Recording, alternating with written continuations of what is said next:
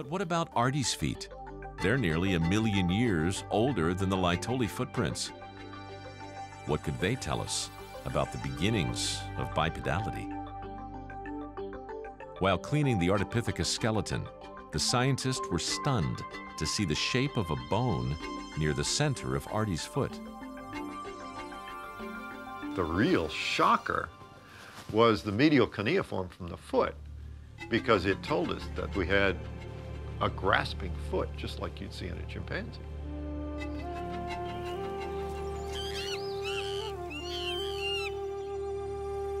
This bizarre combination of a primitive, grasping big toe in the foot of a biped was unprecedented. The skeleton's curious mixture of primitive and derived traits revealed that Ardi was neither chimp nor human. She was an evolutionary mosaic.